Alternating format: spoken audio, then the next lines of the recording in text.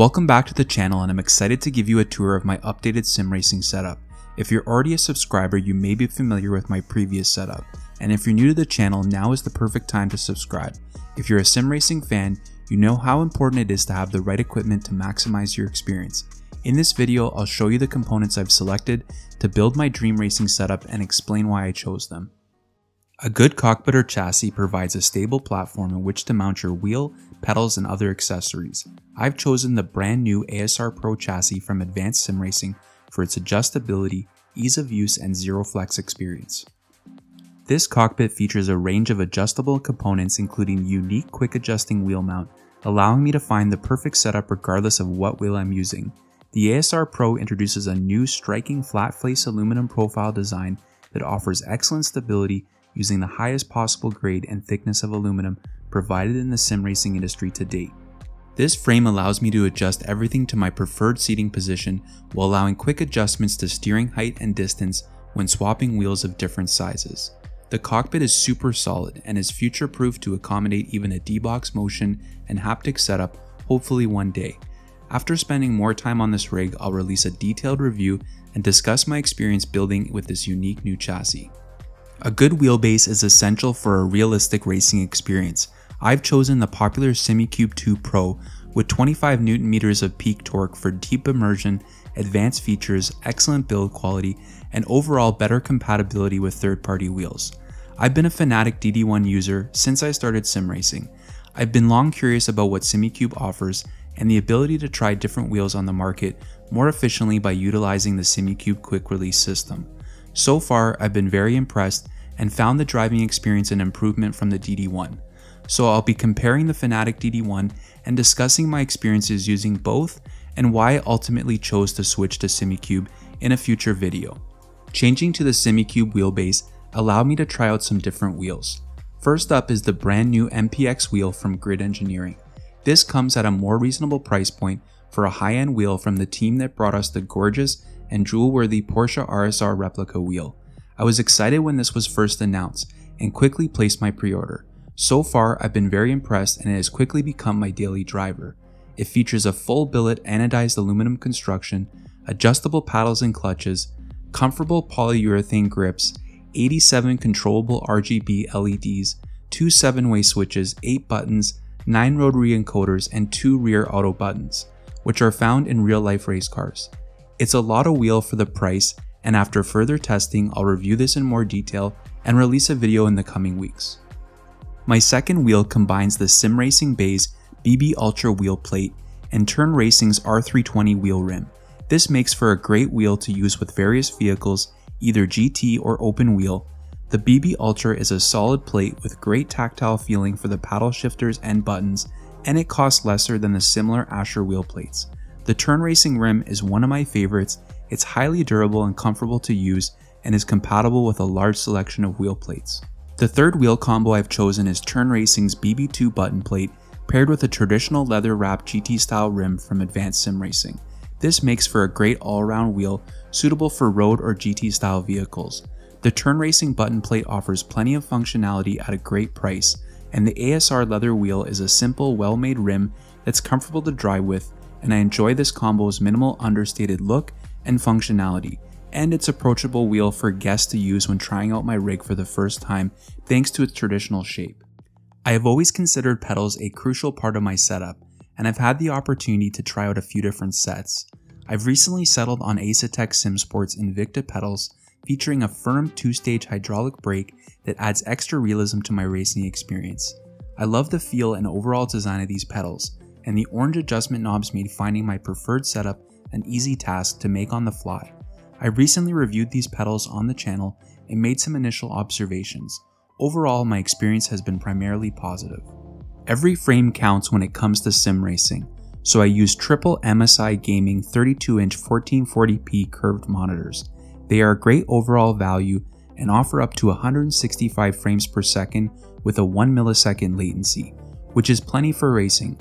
I've mounted these using a freestanding triple monitor stand from Advanced SimRacing to match the infinite black finish of the ASR Pro chassis. I also opted to upgrade the Visa mounts to their advanced micro adjustment mounts. These make getting the monitors perfectly aligned a much easier task.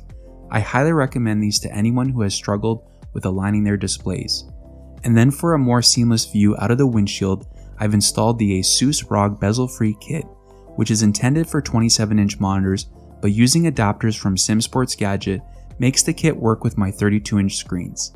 I encourage you to check them out for all your SimRacing accessory needs using our affiliate link below, and you'll receive 5% off. We will receive a small commission in return that helps support my channel. For accessories, I have several enhancements and peripherals attached to my rig. For starters is my trusty Fanatic H-pattern and sequential shifter. This is still one of the best packages on the market in my opinion. It features a solid build quality, excellent shifting feel, adjustable tension, and a switch on the side to change modes within seconds. I don't think this has been beaten yet as the best bang for buck shifter in the industry. To the left of my wheel I have a button box from Ignition Controls. It features 6 rotary knobs, 10 LED backlit buttons, 3 toggle switches, a large funky switch for navigation, and a gorgeous illuminated engine start button. This box is built like a tank with an all metal enclosure. It feels very high end and looks right at home with the rest of my setup. To the right of my wheel I'm testing the new Stream Deck Plus. Even though this has fewer buttons than the more popular 15 key or 32 key models, it instead has 4 rotary knobs that are great for either controlling lighting or audio mixing different outputs and inputs from my PC, like Crew Chief, music, my microphone, and even balancing in-game audio. I can also quickly mute any channel by pressing on the knobs. Above that is a small OLED display screen showing the volume levels. Finally, I have 8 illuminated buttons to customize in any way I want, to either control in-car, control various aspects of my PC, and even help with changing scenes within OBS when recording videos. Above my wheel I'm using the Grid DDU5 for displaying dashes and telemetry. The super clear display is housed in an all-metal enclosure and is mounted using SimCore's LEV mounting system, which allows me to extend the display or adjust the angle and quickly remove it when not in use. I highly recommend using a dash display for SimRacing. It allows you to set your in-game camera in any way you need without missing out on helpful information, and adds another layer of realism to your setup. It also has LEDs for revs, flags, or pit limiter that can be customized in any way I want. For haptics I'm using the Buttkicker Gamer Pro. It's a more powerful unit than the outgoing Gamer 2 and New Plus models, which is perfect for my heavier ASR Pro rig. This adds another layer of immersion, allowing me to feel changes in the road surface, suspension, and even engine vibration. It truly has become something I cannot live without, and I encourage anyone to pick up a unit for themselves. You certainly will not regret it. One of the most essential parts of my setup obviously is the PC build.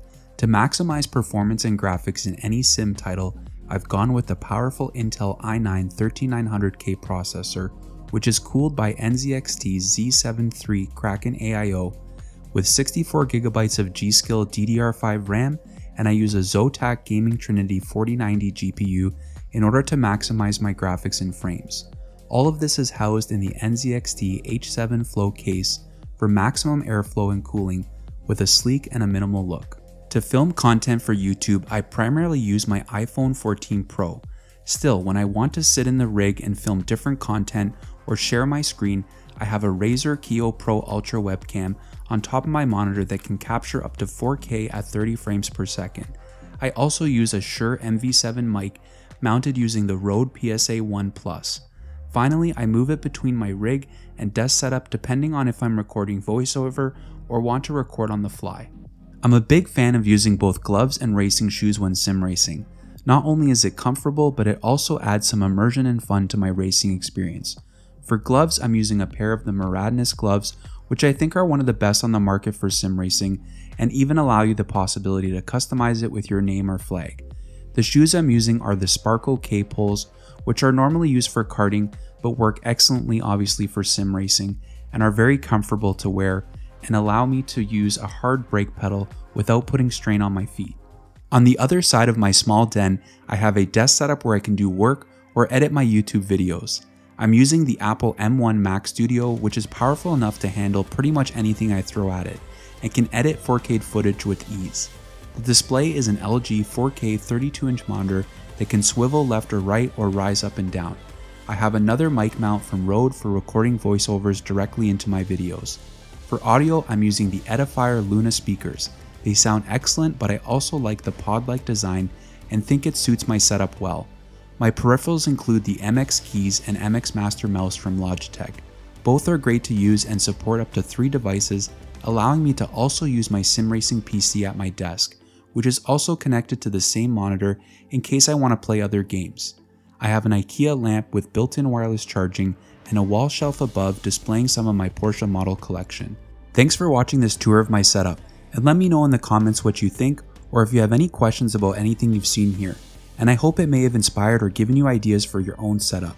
Make sure you subscribe to the channel for more SimRacing content, and if you enjoyed the video, do me a favor and hit that like button below. Thanks for watching, and until the next one, stay safe and happy racing.